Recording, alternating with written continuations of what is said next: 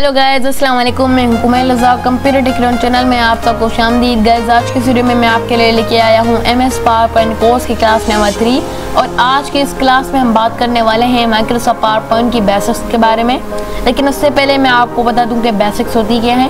Guys, basics बहुत ही important हैं किसी भी सॉफ्टवेयर को अच्छी तरह सीखने के लिए और उसमें एक्सपर्ट बनने के लिए। और अगर आप भी माइक्रोसॉफ्ट पावरपॉइंट को सीखना चाहते हैं प्रेजेंटेशन वगैरह बनाने के लिए, तो आपको इसकी बेसिक चीज़ें आनी बहुत ही ज़रूरी है।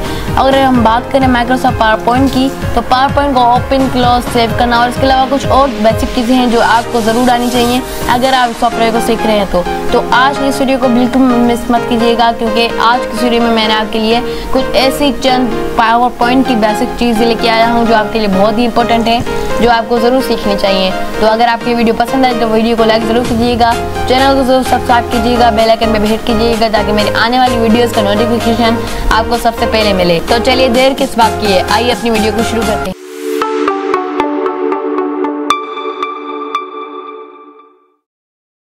Alright, welcome back guys. मैं आ चुका हूँ लैपटॉप के स्क्रीन पे। अभी बात करते हैं माइक्रोसॉफ्ट पावरपॉइंट की बेसिक चीज़ों के बारे में। तो सबसे पहले जो बेसिक चीज़ है वो ये है कि आपको पावरपॉइंट को ओपन करना आना चाहिए। तो उसके लिए मैंने पहले से वीडियो बना के रखी है, उसमें मैंने आपको एक लेवल के 7 तरीके बताए थे। वहाँ पे मैंने कुछ एडवांस लेवल पे एक्सप्लेन किया था कि कैसे हम माइक्रोसॉफ्ट पावरपॉइंट को ओपन कर सकते हैं। तो अगर अभी तक आपने उस वीडियो को नहीं देखा तो आई बटन में भी जो लिंक आ रही है आप उस पर क्लिक करके उस वीडियो को वॉच कर सकते हैं। लेकिन डोंट वरी, मैं इस वीडियो में आपको बताऊंगा कि कैसे हम माइक्रोसॉफ्ट पावरपॉइंट को ओपन करेंगे। उसके लिए आपको सबसे पहले स्टार्ट मेन्यू पे आना है। यहाँ पे आपको हैशटैग नज़र आ रहा होगा, जिसे आप इस पर क्लिक करेंगे। यहाँ पे आपको P अल्फ़ाबेट पे आना है और यहाँ पे पावरपॉइंट, यहाँ आप चाहें तो यहाँ पे स्टार्ट मेन्यू पे आके पावरपॉइंट सर्च भी कर सकते हैं और उसके बाद आप इसको ओपन कर लें। ओपन करने के बाद आप देख सकते हैं हमने माइक्रोसॉफ्ट पावरपॉइंट को ओपन कर लिया है। अभी बात करते हैं हम दूसरी बेसिक चीज़ की। मैं अभी एक ब्लैंक प्रेजेंटेशन पे हूँ। यहाँ पे अभी मुझे एक दूसरी प्रेजेंटेशन ओपन करनी है और ये भी मुझे क्लोज नहीं करनी। तो उसके लिए मैं क्या करूँगा, यहाँ पे मैं फाइल पे जाऊँगा सबसे पहले और यहाँ पे आप देख सकते हैं ओपन। यहाँ पे जैसे ही मैं ओपन पे जाऊँगा, यहाँ पे मुझे ब्राउज़ करना है। यहाँ जो मैंने रिसेंटली ओपन की थी वो यहाँ से मैं कर सकता हूँ। तो यहाँ पे रिसेंट में यहाँ पे मुझे पावरपॉइंट बेसिक्स ओपन करनी है, तो यहाँ पे मैं क्लिक करूँगा और यहाँ पे ये ओपन हो जाएगी। और अभी आप देख सकते हैं यहाँ पे मैंने उसको ओपन कर लिया है। ब्लैंक प्रेजेंटेशन थी तो मैंने उसको छोड़ के यहाँ पे दूसरी को ओपन कर लिया है। तो इसी तरह आप भी किसी भी फाइल से, एक फाइल से दूसरी फाइल पर जंप कर सकते हैं। और अभी बात करते हैं, अगर आपने किसी भी प्रेजेंटेशन को बना लिया है लेकिन आपको सेव करना नहीं आता, तो आप इस मेथड को ज़रूर देखें, क्योंकि ये बेसिक चीज़ बहुत ही यूज़फुल है। जब कभी भी आप कोई भी प्रेजेंटेशन बना लेते हैं लेकिन आपको सेव करना नहीं आता, आपका सारा काम ज़ाया हो जाता है, तो उसकी वजह से आपका बहुत नुकसान होता है। उसके लिए आपको क्या करना है, अगर आपको इस अपनी प्रेजेंटेशन को सेव करना है तो आपको सबसे पहले फाइल पे आना है। फाइल पे आने के बाद यहाँ पे 2 ऑप्शन है, सेव और सेव एज। और अगर मैं एक होम ब्लैंक प्रेजेंटेशन पे आऊँ, जैसे अभी आपको मैं दिखाता हूँ, यहाँ पे आप देख सकते हैं मैंने कोई भी प्रेजेंटेशन ओपन नहीं की है और यहाँ पे सेव और सेव एज का भी ऑप्शन नहीं है। अगर मैं किसी भी प्रेजेंटेशन पे आऊँगा तो अभी मैं फाइल में जाऊँगा, यहाँ पे सेव और सेव एज का ऑप्शन है। तो आप देख सकते हैं कोई भी प्रेजेंटेशन आप ओपन करेंगे, फाइल में आएंगे, यहाँ पे आपको 2 ऑप्शन नज़र आएंगे। अगर आप सेव पे क्लिक करेंगे तो आपकी प्रेजेंटेशन आपने जितनी बनाई थी वो सेव हो चुकी है। अभी यहाँ पे जहाँ पे आपने उसको सेव किया है वहीं पे वहाँ तक सेव होगी जहाँ पे आपने काम किया है। लेकिन अगर आप इसकी लोकेशन कहीं और सेव करना चाहते हैं तो उसके लिए आपको सेव एज पे जाना है और उसके बाद आपको ब्राउज़ करना है। ब्राउज़ करने के बाद आपको वो लोकेशन सेट करनी है जहाँ पे आपको सेव करनी है। तो यहाँ पे मैं डाउनलोड डॉक्यूमेंट पे मैं आ जाता हूँ और यहाँ पे मैं इसको सेव कर लेता हूँ। और अभी एज ए प्रूफ मैं आपको दिखा देता हूँ कि डॉक्यूमेंट्स में मेरी पावरपॉइंट बेसिक नाम की एक फ़ाइल सेव हो चुकी है, आप देख सकते हैं यहाँ पे। तो आप इसको ओपन कर सकते हैं और उसको दोबारा इस पर वर्क कर सकते हैं, ठीक है। तो इसी तरह आप भी किसी भी फाइल को, अपनी फ़ाइल को सेव कर सकते हैं और अपने वर्क को सेव कर सकते हैं। और तो अगर आपको भी फर्स्ट स्लाइड पे काम करना नहीं आता तो मैं आपको बता देता हूँ। उसके लिए आपको क्या करना है, सबसे पहले प्रेजेंटेशन ओपन करनी है और यहाँ पे आपको शो होगा डायलॉग बॉक्स, यहाँ पे लिखा होगा click to add first slide. जैसे ही आप यहाँ पे क्लिक करेंगे, यहाँ पे 2 बॉक्सेस आपके सामने आ जाएंगे फर्स्ट स्लाइड में। यहाँ पे पहले लिखा होगा क्लिक टू एड टाइटल और यहाँ पे लिखा होगा क्लिक टू एड सबटाइटल। तो यहाँ पे आप देख सकते हैं अगर हमें इसमें वर्क करना है तो आपको यहाँ पे कुछ भी क्लिक करके यहाँ पे आपको टाइप करना है। जैसे मैं यहाँ चैनल का नाम लिख लेता हूँ और देख सकते हैं आप यहाँ पे MS पावरपॉइंट यहाँ पे मैं लिख लेता हूँ।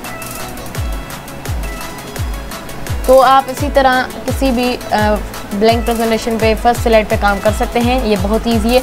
और अभी बात करते हैं कि कैसे हम किसी भी प्रेजेंटेशन फाइल को क्लोज कर सकते हैं। अभी आप तो जानते हैं कि किसी भी फाइल को क्लोज करना बहुत ही सिंपल है। यहाँ पे ये जो क्लोज का निशान है, आप इस पर क्लिक करके आप क्लोज कर सकते हैं। लेकिन क्लोज करने के भी कुछ तरीके होते हैं। आप देख सकते हैं यहाँ पे जैसे ही मैं फाइल में आऊँगा और यहाँ पे मुझे एक क्लोज का ऑप्शन नज़र आ रहा है। अगर मैं इसको क्लोज करूँगा तो आप देख सकते हैं ये पूछेगा आप इसको सेव करना चाहते हैं, यानी मैं इसको सेव नहीं करना चाहता, तो यहाँ पे मैं डोंट सेव करूँगा। और आप देख सकते हैं मेरी जो प्रेजेंटेशन थी वो सिर्फ क्लोज हुई है, बल्कि ये जो फाइल है पावर पॉइंट की ये क्लोज नहीं हुई। अगर मुझे यही क्लोज करनी है तो मैं यहाँ पे क्रॉस पे क्लिक करके इसको क्लोज कर लूँगा, तो सिर्फ मेरी प्रेजेंटेशन क्लोज होगी, मेरी जो पावर पॉइंट की फाइल है वो क्लोज नहीं होगी। तो अगर मैं दोबारा इसको ओपन करूँगा तो यहाँ पे आप देख सकते हैं दोबारा ये ऑप्शन हाईलाइट हो जाएंगे और दोबारा मैं इसको यूज़ कर पाऊँगा।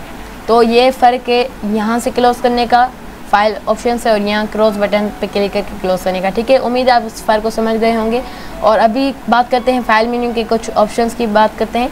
तो आप देख सकते हैं यहाँ पे कुछ ऑप्शन है। सबसे पहले इन्फो की बात करते हैं और इन्फो में आपको इस प्रेजेंटेशन की सारी इन्फॉर्मेशन मिल जाएगी। यहाँ पे आप देख सकते हैं इसकी कितनी स्लाइड्स हैं, हिडन स्लाइड्स कितनी हैं, यहाँ पे सारी कब हमने ये बनाई थी प्रेजेंटेशन, ये सारी इसकी जो डिटेल है आपको यहाँ पे इन्फो में आ जाए, आप आ जाए यहाँ पे आपको मिल जाएगी। ठीक है, और अभी यहाँ पे न्यू की बात करते हैं। चलो न्यू की बात करते हैं। तो अभी यहाँ पे देख सकते हैं सेव, तो हम सेव करते हैं। और यहाँ पे प्रिंट, अगर हम प्रिंट की बात करते हैं तो यहाँ पे आपके पास जो भी प्रिंटर है वो आप यहाँ से सिलेक्ट कर लें और सिलेक्ट करने के बाद यहाँ पे सारी सेटिंग प्रिंटर करते हैं, प्रिंटर की आप सारी सेटिंग कर लें और उसके बाद आप अपनी स्लाइड्स को प्रिंट कर सकते हैं। और अभी अगर हम शेयर में आए तो आप ईमेल के ज़रिए इसको आप शेयर भी कर सकते हैं। एक्सपोर्ट में अगर हम आएंगे तो आप वीडियो भी क्रिएट कर सकते हैं, एक्सपोर्ट कर सकते हैं और किसी भी टाइप में आप अपनी स्लाइड्स को एक्सपोर्ट कर सकते हैं। ठीक है, यहाँ पे आप क्लोज आप दे सकते हैं जैसे मैंने आपको बताया था पहले। तो अभी हम लास्ट बेसिक चीज़ की बात करते हैं, वो ये है कि हम कैसे ब्लैंक प्रेजेंटेशन के अलावा कोई और न्यू थीम पे वर्क कर सकते हैं। उसके लिए मैं सबसे पहले पावर पॉइंट ओपन कर लेता हूँ और अभी आप देख सकते हैं ये 3 ऑप्शंस में मुझे नज़र आ रहे हैं, आपको भी नज़र आ रहे हैं। यहाँ पे आप जैसे न्यू पे जाएंगे आपको यहाँ पे सारे थीम्स नज़र आएंगी। अभी आप देख सकते हैं ये कितनी न्यू थीम्स हैं। अगर आपको यहाँ पे अपने रिलेटेड जो भी आपको कंटेंट है, अगर उससे रिलेटेड आपको थीम नहीं मिल रही तो आप यहाँ पे सर्च करके उस थीम को यूज़ कर सकते हैं। तो आज ये आप देख सकते हैं किसी भी थीम को डाउनलोड करें, अगर आप उसको न्यू डाउनलोड कर रहे हैं तो अभी यहाँ पे मुझे ये सिलेक्ट करनी है तो मैं इस पर क्लिक करूँगा। क्लिक करने के बाद यहाँ पे आप क्रिएट पे आ जाएँ और क्रिएट पे आने के बाद आप इसको यूज़ कर सकते हैं। अभी आप चाहें तो इस पर वर्क कर सकते हैं फर्स्ट स्लाइड पे। ठीक है, उम्मीद है आपको ये पावर पॉइंट की कुछ बेसिक चीज़ें आपको समझ में आ गई होंगी और आपको वीडियो पसंद आई होगी। अगर वीडियो पसंद आई तो वीडियो को ज़रूर लाइक कीजिएगा।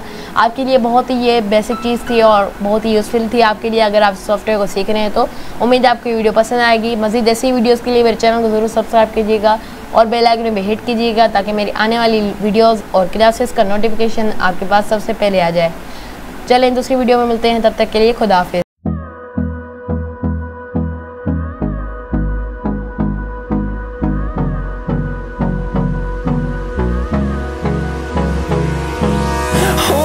Close till I get up, time is barely on our side.